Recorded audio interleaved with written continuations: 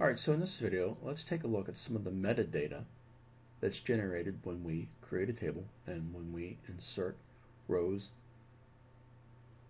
or a row into that table. So I think I've already created a database. There we go. So let's set a few things off so we don't get excessive log generation. Let's checkpoint and let's create our table. And let's change the context. So it looks, what's comical is that you can see that there's already object in there. So it looks like there's already object in the master database. That's great. Something I obviously do frequently. So now let's create our table in the correct database. And let's take a look at the FNDB log. We're going to take a look inside the transactions. Oh, this is a lot of junk. I didn't want to see this. So let's checkpoint and let's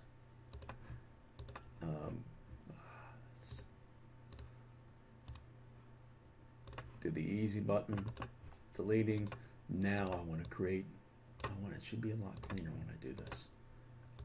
I just want to see the, here we go. Very good, very good. Let's pull this up.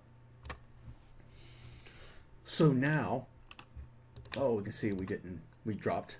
You can see that the transactions for, we dropped the object, right? So drop, H, Hobbit, and it's pronounced Hobbit actually, so it's a heap or a B-tree. So, but now we, I didn't want to do all that. But whatever. So we get to see some logging associated with the drop also. I want to get down here to the begin transaction of the table. And we can see, what can we see? The begin transaction. All right. So now we're inserting some rows into the metadata. And you can see this is copars, this is columns, that's what these are. These are like the sys objects. So these sys allocated units, these are kind of like the storage metadata, right? The storage engine metadata, and then the copars are sort of like the metadata for the relational engine. So what's interesting is that this is logged information and metadata that's logged when a table is just created. So you can see there's a lot going on, and we're inserting the rows into the, again, what's equivalent to the sys objects for what you and I know, and we're committing the transaction. And there, as you can see, there's nothing, there are no allocations here because we haven't done an insert into the table. So let's go up here again. Let's take a look at, let's checkpoint it. I want to clear the log out. So let's do an insert and see what it likes when we see some allocations when a single row is inserted into the table. All right, so let's pull this up again. Come on, come on, come on. Why is it so hard to? It's so hard to find that damn thing. Pick it. You got to come in here and you got to. All right. So either way. Now where are we? We see our checkpoint. We should be beginning checkpoint, end checkpoint. We should be getting used to that. All right. So here we're doing our insertion into. We're allocating for the heap. Why? Because it's a heap.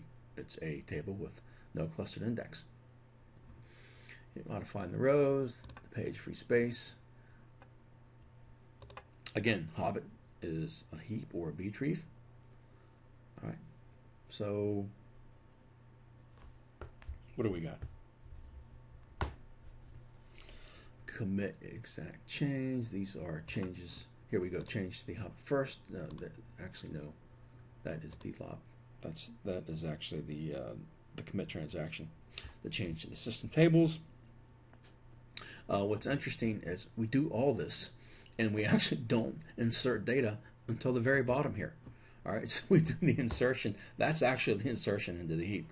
And you're thinking, wow, that's just a lot. So there's a lot that goes on. A lot of metadata that's created when you insert a single row. And this is a single row. All we did was one row into our table. So this is the metadata that's created underneath the covers. Pretty wild stuff. So the last thing we do is all right, so heaps, when we create a heap, we track the free space, right? and this is non-transaction. That's pretty wild, right? So all these are transaction, they are logged, right? So checkpoints, right? Again, not transactional, not logged, and we begin logging, right? It's pretty neat that we can see up here, we begin, we can see the parent transaction, right? So here is the begin of, this is the transaction here, the parent transaction, and this is the allocation for this particular transaction. So it's nice that we can go back and see, here we go. So this is the parent transaction, and you can see the allocation for this particular insert. All right, we just go back and see. That's kind of nice that we can go back and see the parent to see exactly what's going on and to see what rows are created beneath it. So where was I? Yeah, we're tracking the PFC because we track the free space because it's a heap, and that really is about it for this demo. And this is kind of definitely a freeform demo. But the point I wanted to make was there's a lot that gets created, as you can see, and a lot that's tracked underneath the covers when an object is created, and in this case a table is created, and when a single row is inserted. This is what we get.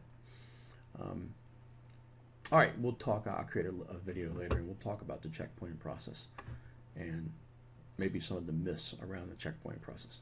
All right, so thanks for watching, and that's it.